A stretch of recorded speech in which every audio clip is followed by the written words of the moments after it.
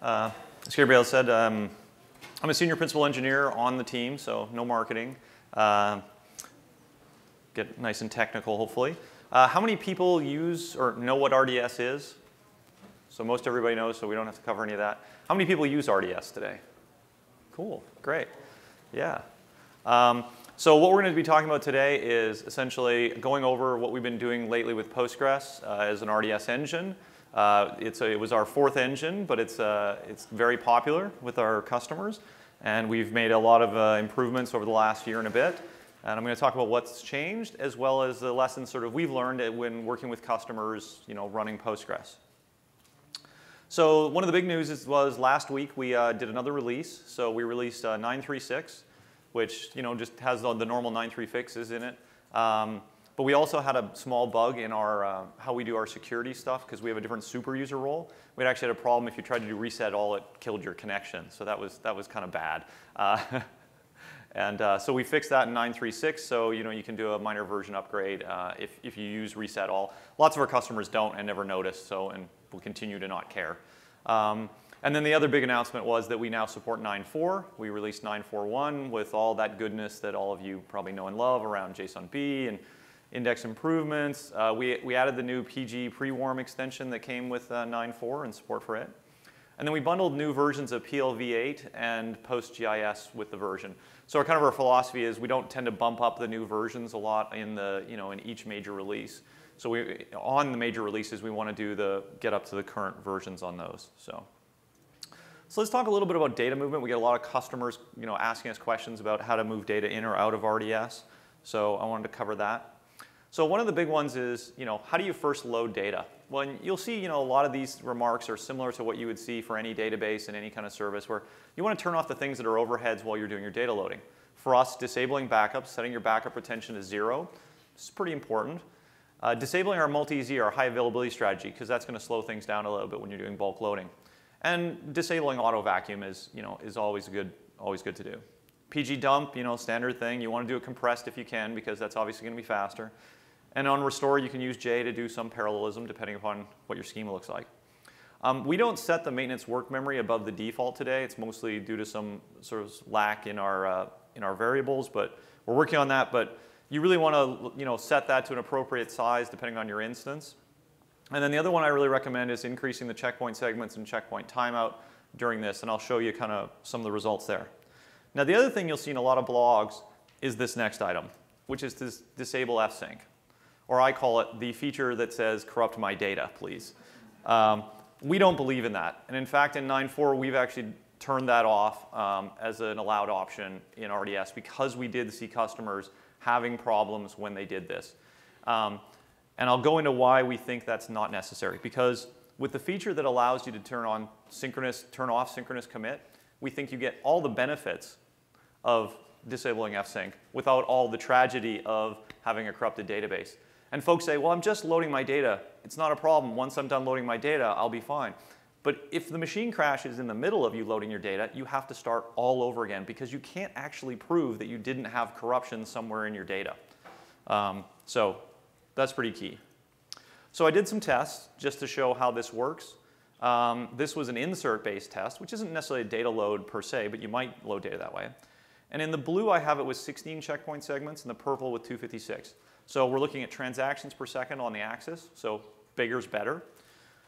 And when we turn off fsync, wow, we get a big performance improvement, right? This is why a lot of people recommended this, because you get almost twice as much throughput.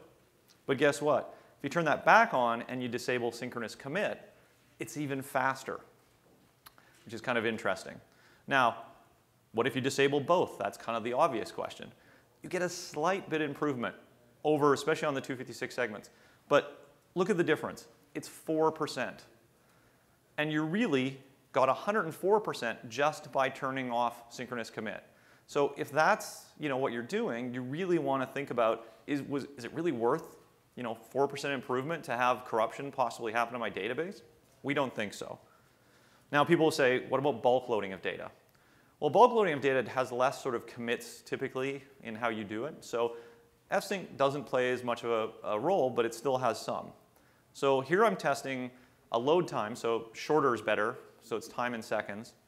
I'm loading 2 gig of data, The blue again with 16 segments, purple with 256, and I have them both on. Now see the big dramatic change when we go to 256 segments? How much improvement? We got at least a 20–30% improvement by just changing the checkpoint segments. When we turn fsync off, notice we get a big improvement on the 16, but you probably weren't going to run that way anyway, and the 256 only goes down by a little bit. Synchronous commit, almost the same number with 256, so equal. And again, both off, we see a small minor improvement. Again, 3%, almost within the range of kind of testing. So I mean, I did repeat these, so I do believe it's faster, but it's not significant. What about on index build? Another thing you have to do when you load data, right? Well, in this case, again, time and minutes, so we want shorter to be better. I just did the left-hand side, which is fsync equals 1. So fsync's on, synchronous commit's off, and then on the other side, we have both of them off. In the blue, we start with the default on maintenance memory, maintenance work memory, 16 meg, and a small amount of checkpoint segments of 16. We see that we don't really have any difference between the two of them, almost equal. When we increase the maintenance work memory to a gig, we actually get the bigger change, right? So this is, you really want to understand your parameters for what you're trying to do and see which ones help the most. And again, if we go and add checkpoint segments up to 1024, we get a further reduction in time, right? So these are the kind of changes that you want to make as opposed to turning fsync off. Now, sort of a follow-on to this, I was kind of like, well, how much memory should you use to build that index, right? So I ran a little test, which really has nothing to do with fsync, but it was just more of interest. I started again with the 16, and you saw that took 29 minutes. And then I went to 4 gig, and I only got 28 minutes. I only got a minute back. I was like, well, this is very strange. Now, again, I had a lot of I/O capability on this box, so, it's pretty good. But then when I use a gig, I get a faster time. And when I actually did 512, I got a better time. Now, I didn't dig into this, a lot, and it's all going to depend on your configuration. But what it tells you is you want to test these parameter changes a lot. And one of the nice things about RDS is it's super simple to go take a snapshot, a copy of your database, fire it up on another box, maybe a different size one, and change your parameters and play around and do some testing. And like when I do testing, I might even have 10 boxes running at once, all doing just different variables to see what is the best option. And you can do that in 1 hour, so you can get all your testing done and get back to doing what you want to do. So the other thing that we see that's really interesting is customers having issues with vacuuming and not really understanding how it affects their instances. And one of the first ones that we ran into was a customer did a big data load, and then they were running read-only workload against that. And this is a test that sort of shows the same thing. So we have IOP rates on the left-hand side and CPU on the right. And you can see that sort of green line is our write IOPS, and the orange line is CPU. So I start this test going. I get 21,000 TPS, pretty impressive. But I'm like, wow, I'm doing more than 5,000 write IOPS, but I'm only doing read transactions. What's going on? Well, when we did that data load with Postgres, it loads data into the blocks, but it doesn't clear everything. So it doesn't know that the transactions are done. So as you're randomly touching them, it's writing them out. So this has an impact on your performance. So I stop the test, and you can see in the middle box there, I run a vacuum. So I'm doing lots of writing. It's basically writing out all those blocks. Now they're nice and clean. So then we start the test again. Notice we no longer have that high level of write IOPS anymore. And we're getting 45,000 transactions per second because we're not having to rewrite those blocks as we're reading them, right? So that's one of those interesting things with Postgres that a lot of people don't understand is that there are these kind of things that happen with vacuum, and you have to really understand what's going on with your system. So, the typical vacuum parameters that people think about, there's the threshold and the scale factor. And really, you want to tune these to how much change you have in your data and the size of things. We go with a slightly modified set of defaults, but in general, it's pretty, pretty normal. But depending on your workload, you may want to change those. And then the other one is you need to make sure vacuum is doing enough work each time it runs to get through your whole database. Because if you don't, you're going to get a transaction ID wraparound. Now, how many people know what that is? How many people have had that happen to their database? Yeah, that is not a fun experience. You're basically down. You're in single user mode until you get this fixed. So If vacuum doesn't get through your tables, when you run out of transaction IDs and you need to start reusing them, it'll basically go into this state. And we've had a number of customers that this has happened to, even when auto vacuum is turned on because of locking or other issues, right? I think one person was telling us that they had a customer that on an on-premise one where they were killing the auto vacuum with a script and wondering why they ran out of transaction IDs. So you control this with like max workers. So that's how many basically processes you have doing vacuum at a time. Nap time is every time it finishes with a table, it basically is going to nap. So if you set that to a day, you're not going to get a lot of vacuuming done, right? Because it's going to just skip along. And then the nice thing about vacuum is it's got these cost sort of modifiers in it so that you can do it gently, depending on, for some form of gently, where every time it has to vacuum a row, or a block, I should say, it has to read that into memory if it's not. And if it's in memory, it's cheaper, right? So there's a cost difference. And there's a cost limit you can set and say, every time you hit that, you've done this much work, sleep a little bit, right? So let's say all of your blocks are on disk, and you're going at vacuum too hard, and you're causing a lot of I/O for your system.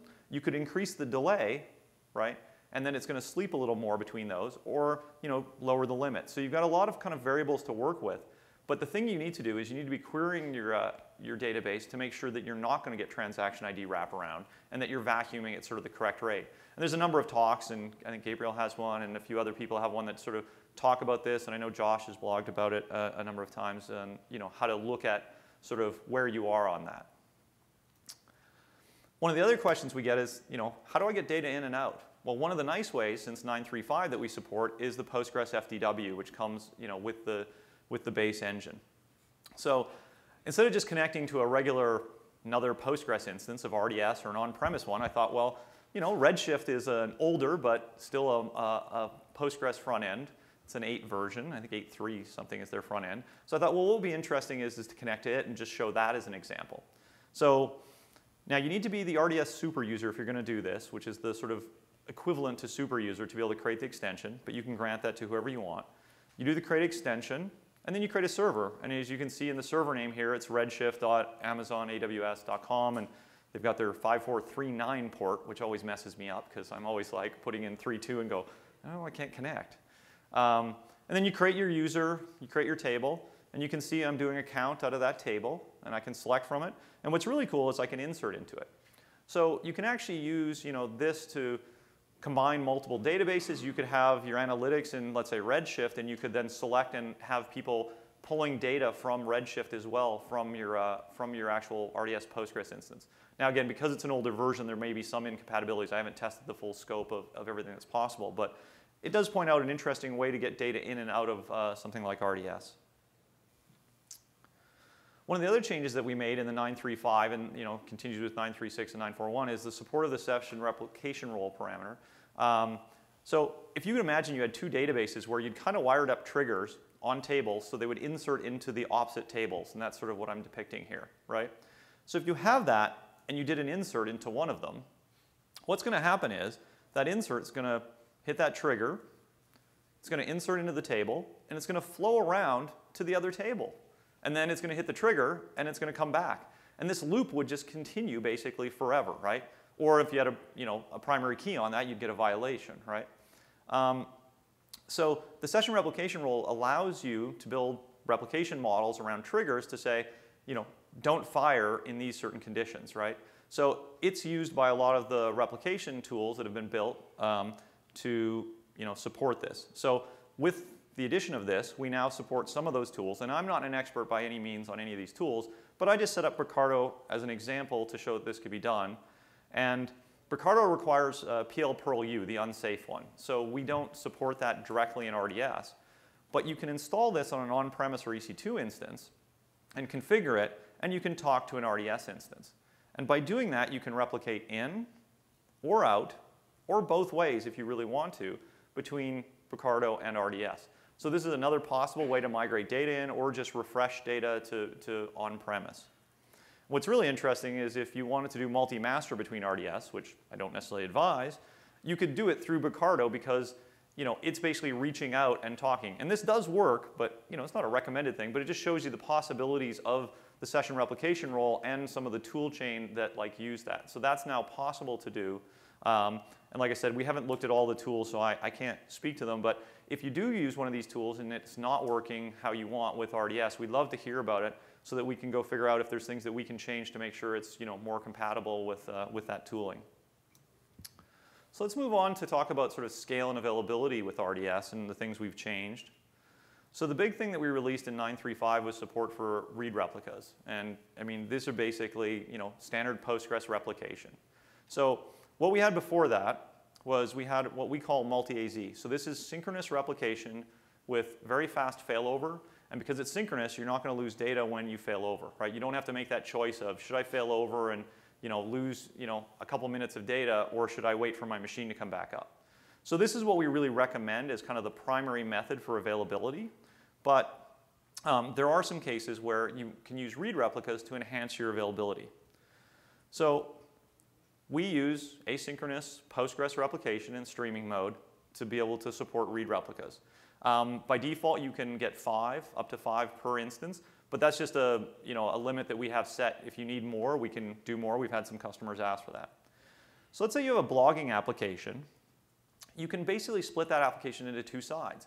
One where the people writing the blogs need to write and read the things that they wrote, and then there's just all the people reading your blog, right? They don't need to change anything per se. So if you split those into two, then you get, sorry, a little disconcerting. You can split the eventual consistent stuff, and you can see that that's in the purple, and that can be directed to your read replicas. Meanwhile, the blog writers can go to the primary, right? So let's say that instance fails, that machine fails that you're running on. What we're going to do is we're going to promote that secondary to be a primary, and we're going to fail over to it. And this process takes about a minute in total, including DNS propagation and everything. So while that's happening, if you have read replicas, right, your blog is still up from a read perspective. So you can still be having read availability that's even higher than your write availability, right? And then once we finish failing over, like I said, takes a minute, then you're back and you can start writing again, right? So there's ways to sort of use read replicas to enhance the availability of your system if you can kind of do these kind of splits between reading and writing. And this is very, very common on, in MySQL, and we see a lot of this in RDS with that. And I think obviously read replicas are still newer for Postgres, so I don't know if it's quite as common. The other thing you can do is if you need to upgrade your primary for some reason or do some maintenance, again, you have read availability. And because you can have multiples of the read replicas, you can take them down one at a time and do changes and still have a whole fleet of them up, right? So that's very useful. Now, the other thing, of course, that's usable for read replicas is scaling, essentially being able to scale your read load. So if you have your application, again, talking to your primary, again, we recommend having multi-AZ across multiple availability zones.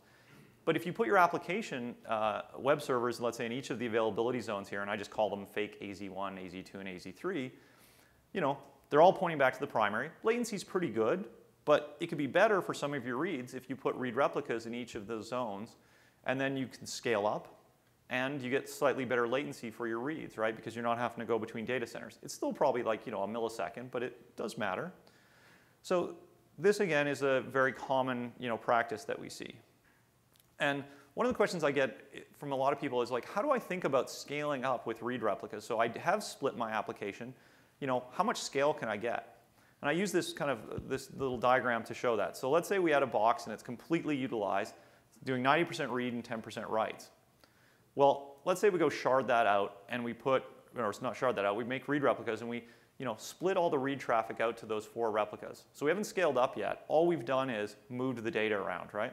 So what's not necessarily intuitive to people is the writes still have to go to all the replicas, right? Because you're transferring the data there. It has to be applied. So that workload doesn't go away. Now, I mean, you save some on the parsing and the running of stuff, but it's still an overhead, especially from an I/O perspective. But you can move all the reads. So now you can see instead of having 90% reads on the primary, we only have 10%. We probably still have a few that need to have consistent reads. So now we can scale up, right? We can add 2x scale. And we see that the writes, again, they go to everywhere. So in this example, we're getting at least 3x scale because we're only doing 10% of writes. So this graph basically tries to illustrate that if you have very high write rates, so the yellow there, 50%, it's not going to scale well with read replicas, right? You're going to use 32 nodes to get 2x scaling probably not a very cost-effective solution for your company. Your boss probably wouldn't be very happy with you if you suggested this. And the 10% one that I show you gets, up to 32 nodes, can scale up to 8x.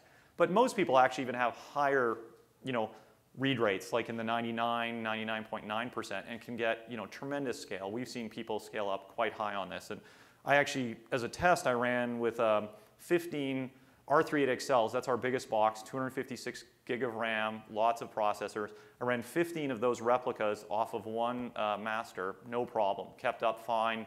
Was doing, I think, like 30,000 TPS on writes. Worked perfectly fine, no problems. And the replication delay was in the tens of milliseconds to get to the replica. So very nice model. Love the Postgres replication. Very solid. Now, one of the things that's a little different about RDS, because when people think about promoting sort of a read replica, there's, what happens to the rest of my stuff when I do that, right? So we're back to that same model where we have our primary and our secondary, we're doing multi-AZ, and we have a bunch of read replicas.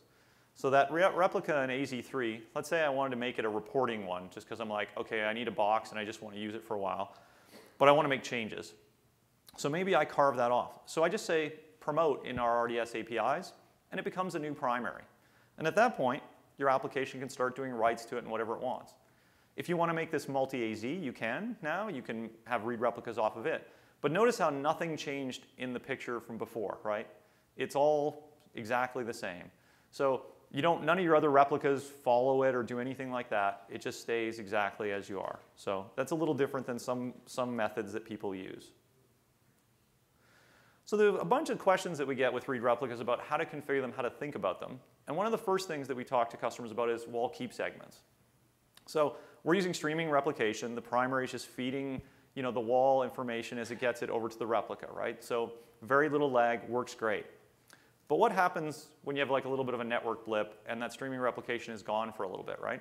You start to accumulate logs, that haven't been replicated on the primary. And this will basically occur until you hit the wall keep segment limit, right? So if you set it to 99, at some point it's going to start removing things.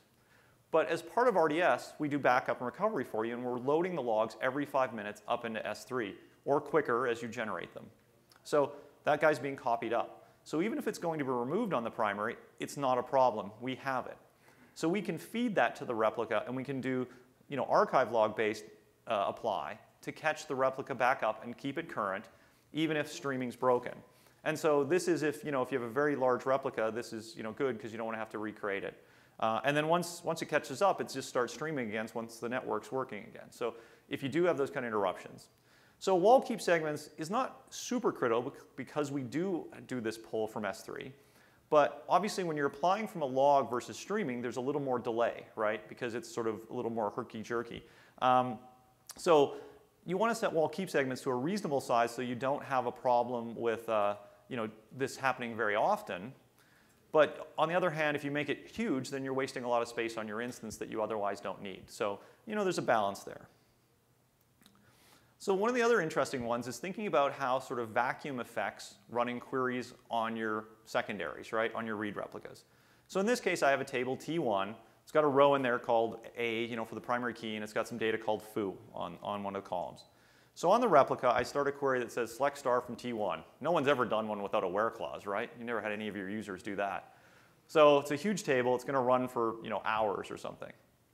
Meanwhile, your application updates that table and sets the new value for that primary key. So in Postgres, we end up with a new row in the database, right? And the old one is still sitting there. It's all great. This thing's going to get replicated down to the replica, but it's not going to be seen by the new query because it was already running. So it's all good, the normal MVCC stuff. But someone runs a vacuum or auto vacuum runs on the primary, right? Well, guess what's going to happen? It's vacuuming out that old record. Not a problem. But that gets replicated. And what you get is this. You get your session killed. So it's going to terminate it when there's a conflict with recovery. Because essentially what's happened is you've lost the snapshot data that you were using for your session, right? So this is pretty critical depending on how you want to use your replicas. I mean, if you all have very small, fast transactions, read selects, it's not going to be much of a problem. But it can be. So Postgres gives you 4, count them, 4 different ways to work with this. So there's the vacuum deferred cleanup age, and there's 2 delays and 1 feedback. And I'll go through each of those. So the vacuum deferred cleanup age, it's set on the primary. The default is 0, and that's what we set it to in RDS. And it's in the number of transactions you'd like to delay by. And we'll see why that's important. So let's say you're doing transaction 1, you insert some data. Transaction 2, you're updating, and so on. And so you keep doing this. Lots of transactions. You hit transaction 6.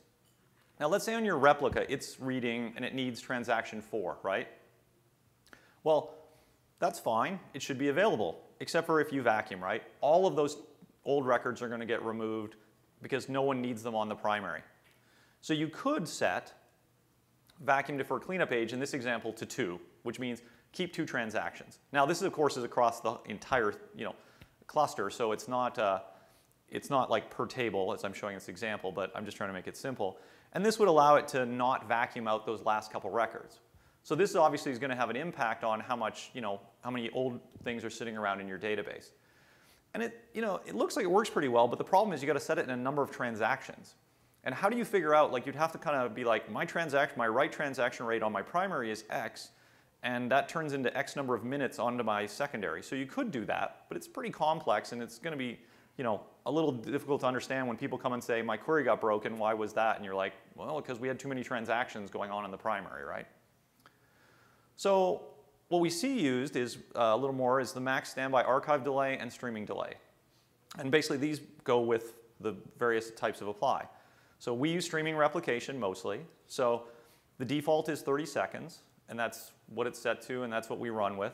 And so you can think about it this way. When a conflicting thing comes in, you're going to delay that replication apply really for 30 seconds, right? And this happens on streaming. But remember how we said we could do catch-up via logs, so you'll also want to think about setting the archive delay, right? Because if we do have to go to archive, you wouldn't want to have your queries again die there, right? And you'd want to have those matching values on those, because otherwise you're going to get kind of weird behavior depending on which mode you're in, right? And because it might switch back and forth, that wouldn't be good. So this one works pretty well, but again, there's a trade-off, right? Because what happens when you set this to an hour? Well, your queries are going to complete, but someone wanting current data isn't going to get it, right? So your replication delay is going to go up because you're not applying those changes, right? So new sessions coming in are going to be like, eh. The other funny thing is, not all your sessions will see the max delay, right? When you think about this, session 1 comes in, it's doing something, this thing comes along that's going to break its snapshot, it starts counting for 30 seconds. But another session comes in 15 seconds after that. Well, guess what? It doesn't reset that timer, right? So 15 seconds later, bam, you've hit the 30. It's going to apply that, and it's going to remove that data. And your second session is going to fail, right? So essentially, you would have only seen, like on that session, 15 seconds of delay, right? So this one's a little tricky in that as well. So if you only have one long-running thing, or all of your things are more or less the same time, then it's probably fine, but it can be a little tricky to set. The other one that's kind of really useful is hot standby feedback. And so we got the same picture again, and the way to think about this is like it's on the replica, and it's off by default in our configuration as well as just in Postgres in general. It gives basically a backwards channel from the read replica to the primary to send information about what's going on. And if you think about it this way, let's say you have a select on the replica. Now, if that select would have been running on the primary, vacuum would not remove rows that were needed for that select, right? That's how Postgres works. It's wonderful, right? It's how it has that consistent view. Well, this feedback basically tells the primary that same information to make it almost think in virtual manner that you're running that query on the primary, right? So it's going to do the exact same thing that it would on the primary. It would block vacuum. So if vacuum starts up, it's going to say, oh no, there's a session using that data. I'm not going to do anything, right? Your query will finish.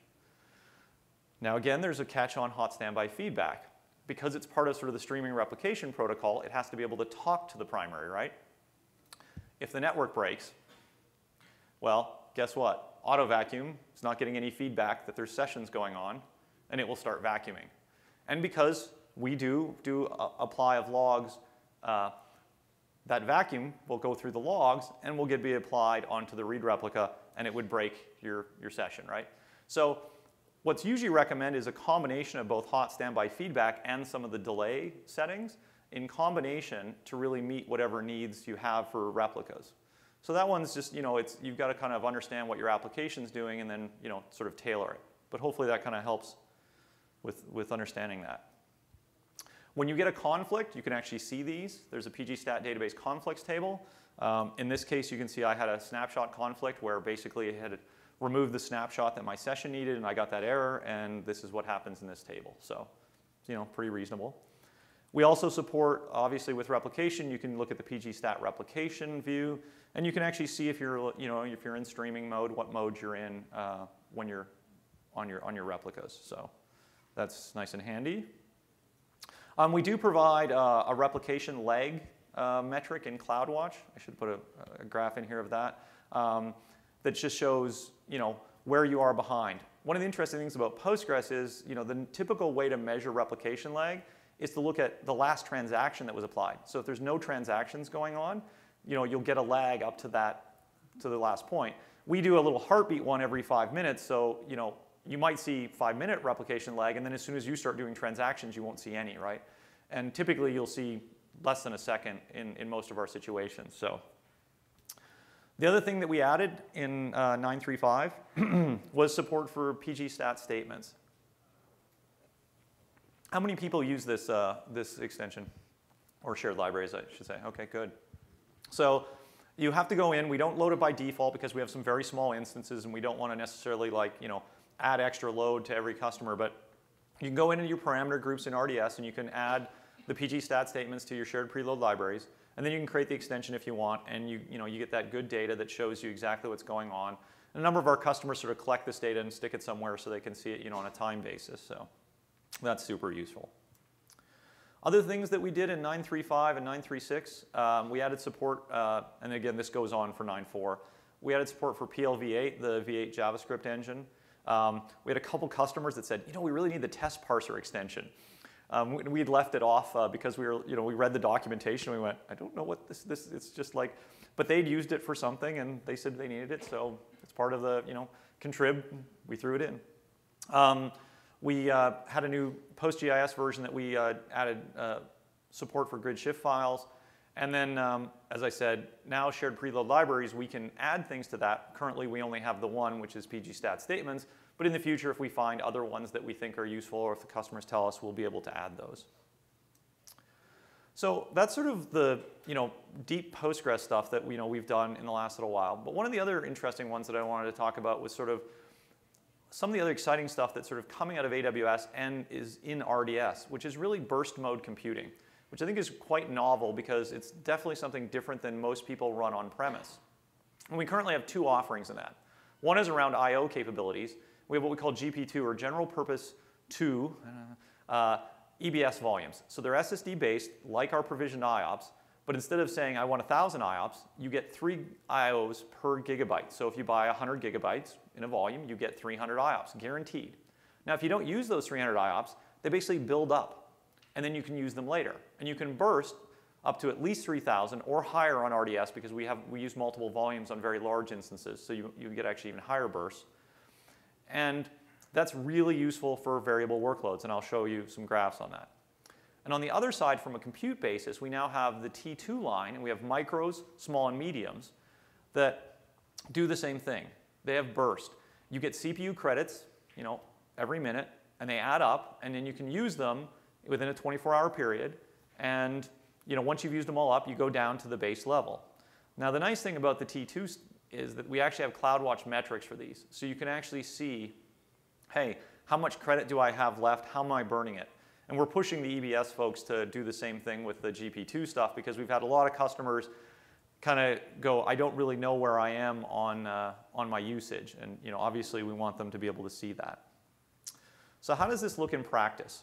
So I ran a benchmark, read-only workload, and you can see that I have CPU and in the orange, and the blue is read IOPS. So I started running.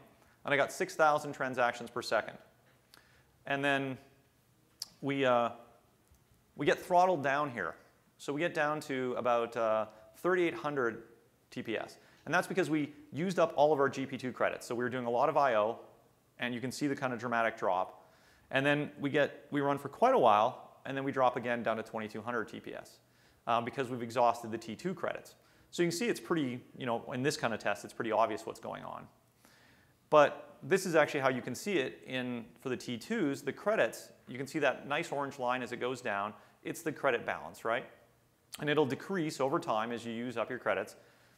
And when it hits 0, you get throttled to your minimum, and you can see the drop in my performance of how much CPU I was using, right? So why is this important?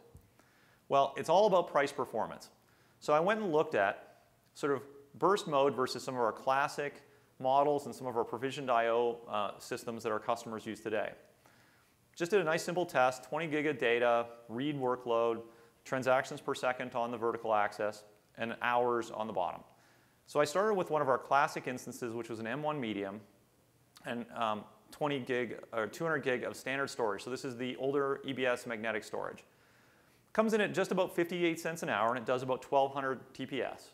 Not bad, not bad. Very consistent, right? So let's go and pick a newer machine, an M3 medium. So same amount of memory, and this is a fairly heavy, because we don't have a lot of RAM, so it does a lot of reads. We did 200 gigabytes of storage again, but this time we did provisioned IOPS. And those cost more. But you can see that we almost doubled our performance, right? And we saved money because we needed a lot more resources to run this, right? And we basically paid for them. So a little more efficient CPU and a lot more I/O. I thought, well, okay, this is good. But I also noticed the M3 medium was tapped out on CPU. So I thought, well, what happens if I go with like an M3 large, which has twice as much memory, twice as much CPU? Well, I only got a slight improvement because guess what? I had the same amount of IOPS, and this test is very IOP-centric, right? And it's specific to this one. But even in this, notice that we went from about 2,500 to 3,000 transactions per second, right? So we got that's a decent bump, right? And we only went up in 10 cents an hour, so it might be worth your while. So this is all good. But now let's talk about the burst mode ones. So we went and got an M3 or a T2 medium, same amount of RAM, right? But we went with 200 gigs of GP2 storage. Now you'll see right off the bat, we're getting amazing performance, 3,500 TPS, right? But it only lasts for 2 hours because essentially we ran out of GP2 credits and we get throttled. Man, and you can, because we're only got 200 gigs, so we got 600 IOPS. So it's not really a fair comparison, right? 600 IOPS versus something that had 2,000. But look at the cost, 10 cents an hour, 11 cents an hour. So if you only needed it for a couple hours a day, this is a great value. You'd save yourself a huge amount of money. But I thought, hey, why don't we just throw a little more space at this to get a few more IOPS and see how that works? So I take a T2 medium again, but I do a terabyte of GP2. So look at that result, 6,000 transactions per second, right? Because now we have 3,000 IOPS guaranteed, plus we can burst, right? So we've got more baseline than I had before, and it's basically 23.5 cents an hour. So even when we're throttled right at the end, now at this point we've hit the T2 limit, so we're throttled on both CPU and IOPS, right? But we're still getting almost the same amount as the M3 medium, right? And this is 17, 18 hours later, and it's half, about right around, a little more than half the cost. So it shows the economics of these models, and I think you're going to continue to see a lot more of this kind of work from us in the future. And so, if you can think about when you design your applications in your database to kind of take advantage of these things, you can really save a lot of money. Now, GP2 in general, I would just, it's a great solution for test and for sort of, medium level of IOPS because the cost, model is so much better. So I recommend it to all my customers, depending on their workload. So with that, I'll wrap up and I'll take questions on anything, and happy to answer on RDS in general or Postgres, RDS.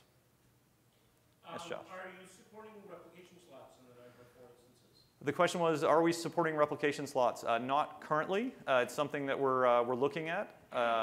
It does change a little bit of how many logs end up on the host, and so we're trying to understand how to do that in a way that will be understandable for our customers so that they know, that there's a lot of space possibly in use if they create slots. So that's something we're definitely looking into. Ed? Have you been able to tune the auto vacuum settings sufficiently in heavy write environments so that you don't have to do vacuum folds? The question was, have I been able to tune auto vacuum settings so that you don't have to do vacuum fulls? Well, we work with customers, but every customer is sort of unique for us. So, I mean, I can't specifically say that we've kind of gotten to a point where we could do that. Like, I can't say I could do that for everyone. I mean, most of our customers are pretty happy with how their vacuum stuff works, but, it's really case by case. Over there? Do you have any priority for, I know like MySQL supports read replicas across not only availability zones but regions? Yeah. Is there any like priority for doing that with Postgres as well? Right. So the question is, what is there priority for doing cross-region read replicas with Postgres? Yeah. Yes. Our customers have asked us a lot for that. It's definitely, for me, what we have with MySQL is what I consider sort of a minimally viable product, from an overall perspective. And so that's kind of the goal for all of our engines, is to have sort of the same functionality, including things like cross-region, and we get a lot of customers asking about it for DR purposes, which I assume is what you're looking for. Yeah. So it's definitely something that we want to do. We could talk more offline on sort of when that might happen. Do you have any statistics with regards to PostgreSQL variant adoption with your customers? Like how many? Do we have any statistics on adoption on 9.4 kind of versus 9.3? Well, we only launched last week, so it's quite early. But we did see a lot of creates. We were seeing more creates, I would say, on 9.4 on those days than we were on 9.3. But obviously, there's just a lot of enthusiasm around testing and checking it out. So I think it's still early to know. But typically, what we see in our RDS engines is, we don't make the new major version the default for a little while because we want to make sure everything's working really well with it. But once we do, most people just then pick that as the default. So then, the customers tend to move up pretty rapidly. It's one of the things that we sort of encourage, right, is to move along with both minor and major versions when possible. Other questions? Oh, yes. Coming back to this wall file Yep. question. So are there now limits on the size of walls that one can store? You mean on the wall keep segments? No. I mean, it's the Postgres maximum. So. Which is something ridiculous. Yeah, no, I mean, you could fill up your entire 3 terabytes, I think, with wall files if you wanted to. I've set it to in the tens of thousands easily, and had no problems. So. But the wall file storage is the same storage as. Yes.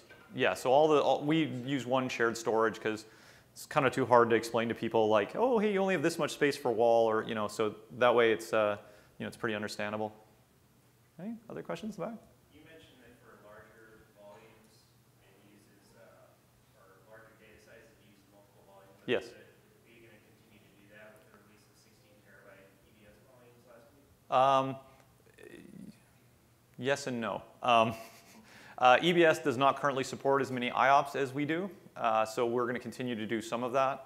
We're working with them to try to get to closure on how we do things soon. But yeah, at some point, we will probably be more following their model.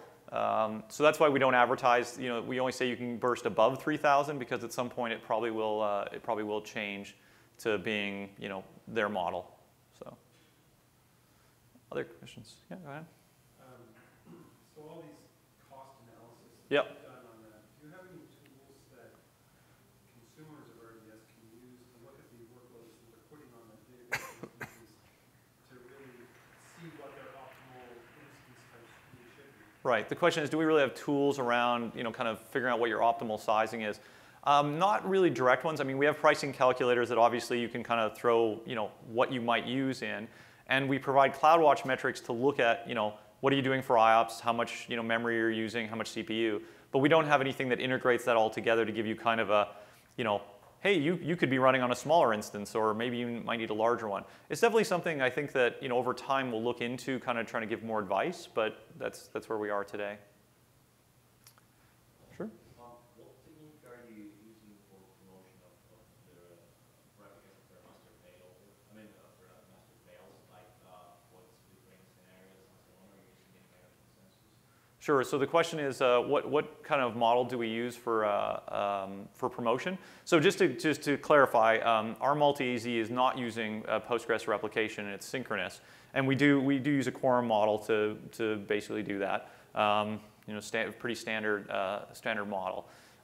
For when people promote read replicas, that's just it's an asynchronous promotion. So there's no kind of quorum or anything done. If you tell us to promote it, we'll promote it, and good luck. I mean, that's the thing with asynchronous replication. It's why we offer the feature, because many people, we have gaming customers and other customers who are like, I don't mind losing a few minutes of data, and they like that model. But for many of our customers that say, I run a transactional system, I can't afford to lose anything, we believe synchronous replication with sort of that model is the right way to go. Anyone else? Yes? Regarding upgrading an Yeah. existing RDS instance to 9.4, you knew I was going to ask that. Yeah, I know. I was waiting for someone to ask it. Since we can't do PG dump right now, we can't transfer our rules over. Right. Do you have any plans to implement something that would allow us to do that? Because I kind of got myself in a little bit of a mess. Yes. Saw that. Yes, we do plan on supporting major version upgrade. Again, it's one of the core features that we believe in. We didn't want to wait on 9.4 before having that done, but because a lot of people just want to test right now. But as it turns out, a lot of people want to really upgrade their database right now. So it's definitely something that's we're working on. Yeah. Let me know if that's Yeah, we'll do. You want to support PG upgrade? Sorry? No, we will. PG upgrade. No, that is, well, I mean, that's what sorry. Our major version upgrade will be using PG upgrade. Sorry, not to be clear. Yes, it'll be the normal PG upgrade process, with just the automation of it and making sure it all works perfectly. So, other questions? Don't see any more hands. Okay. Well, thank you very much for coming. We have a booth downstairs. I'll be around, for the rest of the week. If you have questions, any of us, you can see us in the black t-shirts. We're happy to answer any questions about, RDS, AWS, any of the kind of stuff. We know a lot about EC2 and EBS and some of the other things. Not everything about AWS, but happy to, answer any of those questions as well. And we have shirts down at the booth. So if you want a shirt, come get it.